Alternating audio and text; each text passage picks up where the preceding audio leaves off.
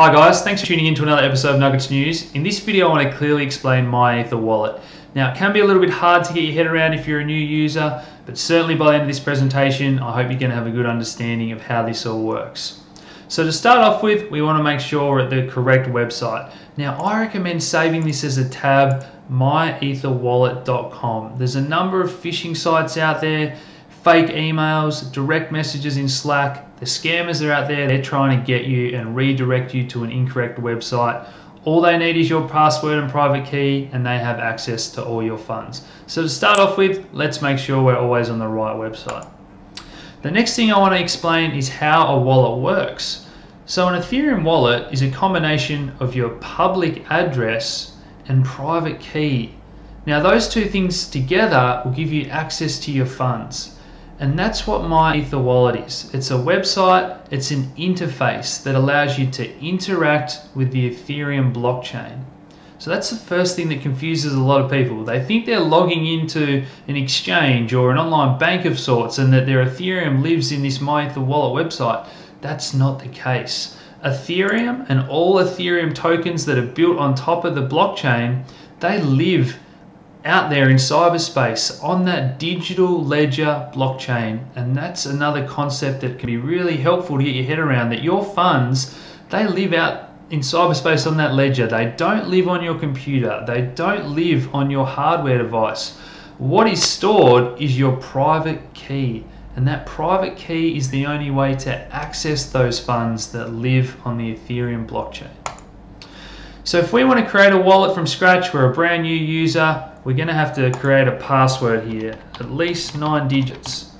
Now that's going to create a new wallet for us. Again, that wallet is a combination of a public address and private key.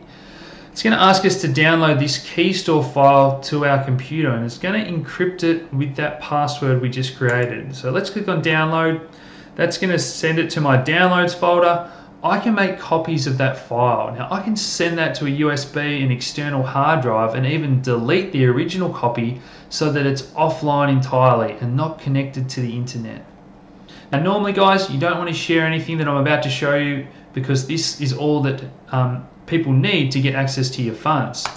So this is your private key. Again, I don't recommend copy and pasting and storing this in a Word document on your desktop or anything like that. You really need to keep this stuff super safe. Paper wallet is another option. So again, this physical visual representation of a public address and private key. So the long string of letters and numbers there as a QR code and your private key, long string letters and numbers as a QR code.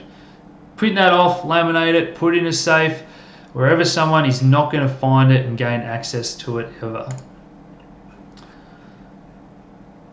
So that's it, I've created a new wallet. That wallet is now on my computer. Now obviously I'm not going to ever use that wallet because everyone has seen my private key. So there's a number of other ways that we can access our wallet to access our funds, and that is what MyEtherWallet enables, that interface.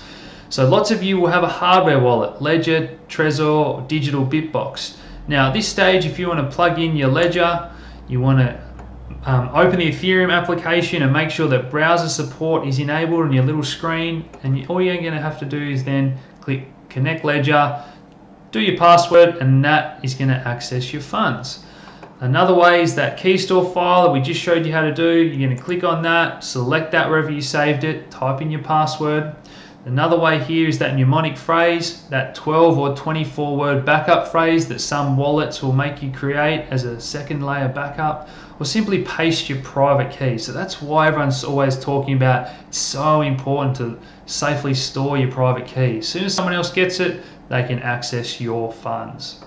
So today I'm actually going to open up my MetaMask wallet. So I've got a wallet that lives in this Google Chrome MetaMask extension. So that's it there. And again, I can access that wallet through the MyEtherWallet interface. So Ether or tokens, sorry, I'll just open that up again, connect to MetaMask. Now I'm going to show you how to send Ether or tokens. So the next concept I want you to get your head around is that Ethereum and all those Ethereum tokens, you know, Power Ledger, Horizon State, 0x, a number of them that you may have even purchased already, they can all live under the one address. So you can store your Ethereum and all your tokens under the one public address.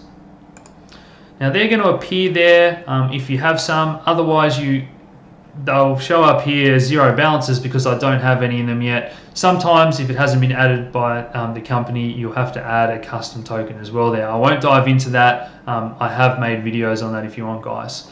So if you want to receive funds or tokens from an ICO or from a friend, this is the public address that you need to give them. You don't need your device or computer to even be online to receive those funds. They always live on that digital ledger on the blockchain in cyberspace, guys. So again, that private key and accessing that funds is what you're actually doing whenever you plug that in. So let's say we've got our friend's address and we want to send them some tokens or Ethereum. All we need to do is paste their address here. We want to check the last few digits. There's viruses out there now that will exploit your copy and paste function. So we're always double checking everything we do. The last few digits are correct. I can just type in an amount I want to send of Ethereum or any other tokens that I have in my wallet if I want to send them some Power Ledger or whatnot.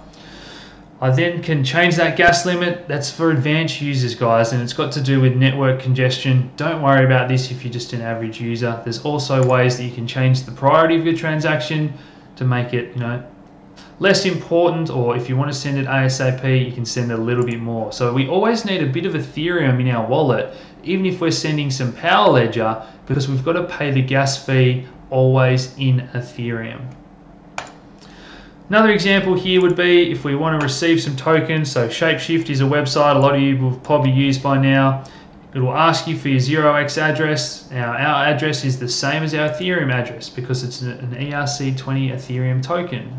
So we can paste our address there.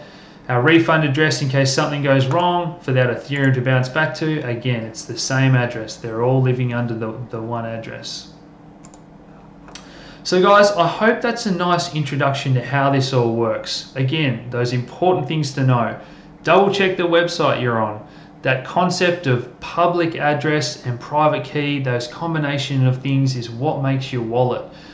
Thirdly, MyEtherWallet is simply an interface to allow you to interact with the public Ethereum blockchain, however you've got your private key safely stored. So guys, I hope that video has cleared up a few questions I've been getting.